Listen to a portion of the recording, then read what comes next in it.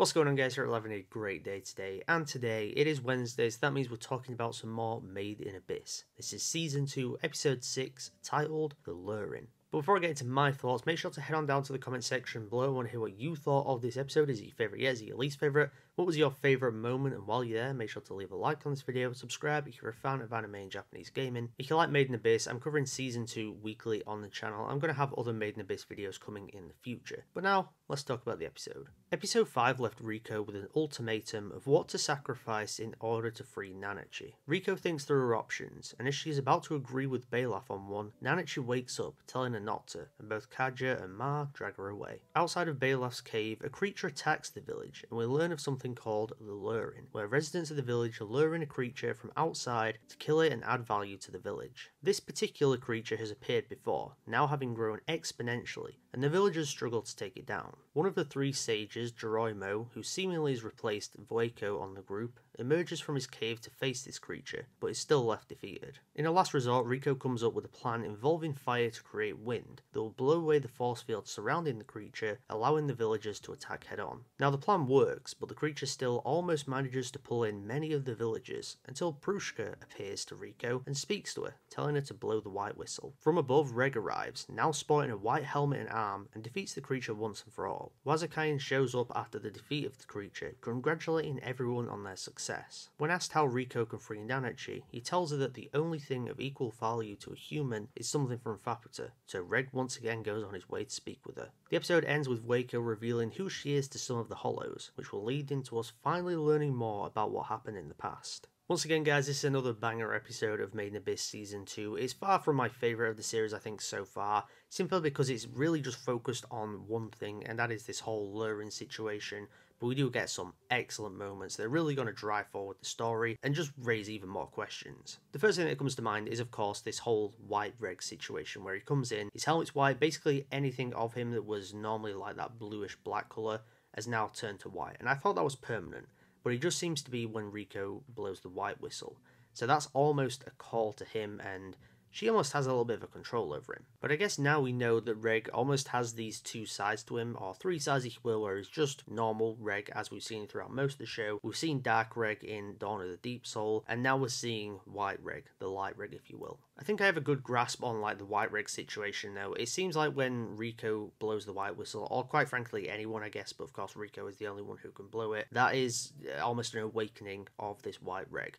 We still don't really know how the whole Dark Reg thing works, because we basically took in all this energy in Dawn of the Deep Soul, but we don't know exactly what activates it. Out of everyone in the whole show, I think Reg is the person who has the most questions around him, because we still really don't know a whole lot about him. Like, we're aware he's a robot, we're aware there's links with Liza, we're getting some more ideas about how he might have been created, the potential of where his creator might be, but we really have nothing like solidified, we have nothing concrete to really give us a grasp of exactly what Reg is. Now there's something about this episode that has me potentially worried about this arc, and it's Nanachi. They've basically taken her out, if you will, like she's there. She's not really going to be doing much in this arc by the sounds of it, because they've essentially like put her to the side to then use her at a later point.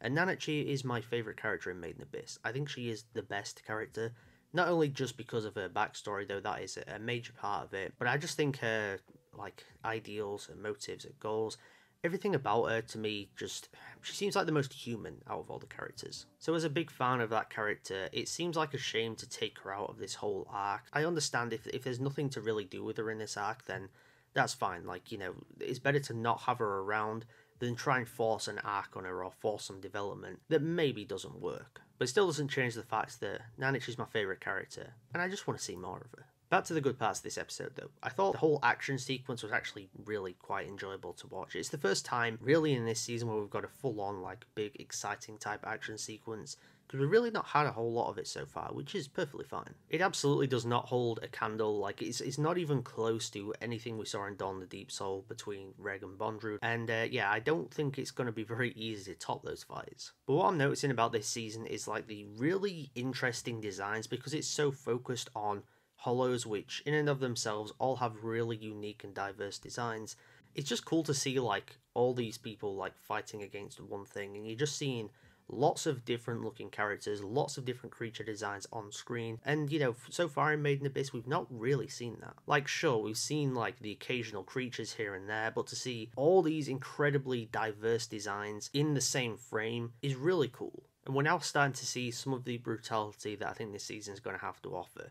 With this creature that comes in, the whole force field like purple jelly thing it's got around it, it seems to just melt people down, so it's grabbing all these hollows and like melting their faces off, melting all the skin off, and there's some really horrific stuff. And because this is Made in Abyss, we know for a fact that it is going to get a lot worse than what we've seen. Personally, I've never understood the hype around Prushka as a character, because she appears in Dawn of the Deep Soul, and she plays a big role, of course, in that film, but she's not in all of it. She didn't seem like a big character as such, so going into Season 2, when they kind of labelled her as a main character still, I was like, what? Like, I knew she became the White Whistle and all that kind of thing, but they really stand to showcase that here. She's almost like this beacon of hope for Riko, someone that's with her at all steps of a journey. I think that's really quite beautiful. I love the scene where she appears, talks to Riko, we get Prushka's theme playing in the background, which is so beautiful. And I think it's safe to say it's one of the best scenes that we've got in the season so far, and it's just something that has a lot of heart to it. Now, last week I said that I was hoping either this week or next week we'd really start to dive into the past a lot more. Now, of course, we didn't get it this week, but I think the ending of this episode has set up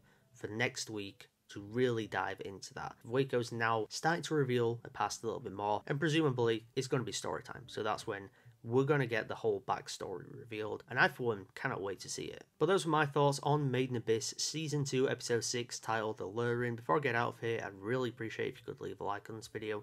Also subscribe if you're a fan of anime and Japanese gaming.